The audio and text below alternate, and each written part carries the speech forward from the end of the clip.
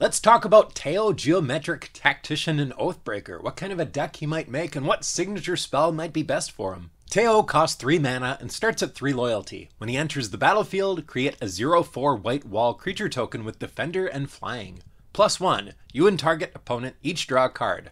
-2, choose left or right. Until your next turn, each player may attack only the nearest opponent in the last chosen direction, and planeswalkers controlled by that opponent. Now, I've seen a lot of planeswalkers that make creatures, that's nothing new, but he makes a creature without even activating him. That is pretty nice. You just get the wall as an ETB. That means we could pick a signature spell that gets double duty off that ETB. Flicker exiles target non-token permanent and returns it to the battlefield under its owner's control. So you get another wall with this, obviously, but it also resets Teyo's loyalty and lets you activate it a second time this turn, because the game will see it as a new permanent.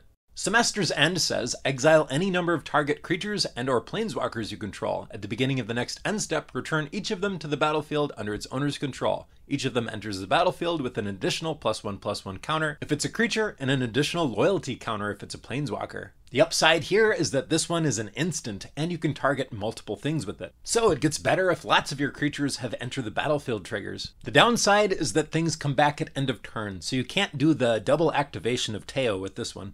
Now, my favorite option for signature spell would be a board wipe, specifically a board wipe that works well with the wall we make.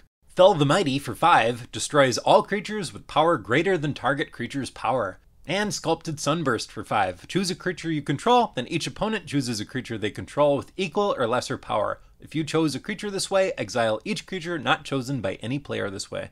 And these are even better if you've got like a wall tribal thing going on. I also love Slaughter the Strong, partly because it's only 3 mana. Each player chooses any number of creatures they control with total power 4 or less, then sacrifices all other creatures they control. And Wave of Reckoning for 5. Each creature deals damage to itself equal to its power. Now, Teyo's +1 draws you and target opponent a card. We could double down on that with either Your Temple is Under Attack or Secret Rendezvous, both of which pretty much do the same thing. I'm not sure how a deck like this really is gonna win. I guess you can use it politically to try to get people to not attack you, or you could do a Kingmaker type of stuff, just allying yourself with one player, giving them lots of resources, and after they've taken out your other opponents, you can somehow beat them, hopefully.